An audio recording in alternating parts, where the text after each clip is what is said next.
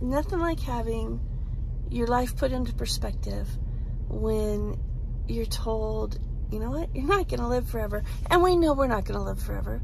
But how many people do we know that they live their life, they work really hard, they dedicate their life to chasing that job and chasing the money and doing all of these things, and then they're going to someday do their dreams, do their visions, take the trips, make the memories with their family, do all of those things, the bucket list that they have, if that's what they want to call it.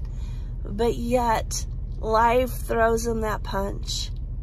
It throws them the curb, and it doesn't go as they plan and as they foresee, and they end up in situations to where they don't get to do. Old age is not a fun time to kick it up. It is not a time that you put everything in your life on hold for, all the good things and all the things you want to accomplish and dream. You don't put it off to retirement.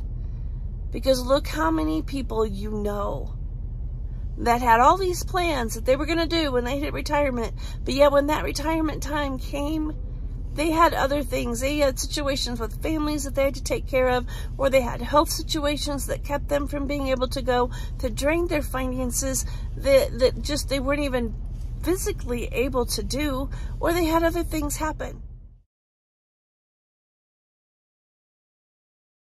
I am Michelle Wendt, and I am very passionate about standing the gap from where you are to where you can and want to be.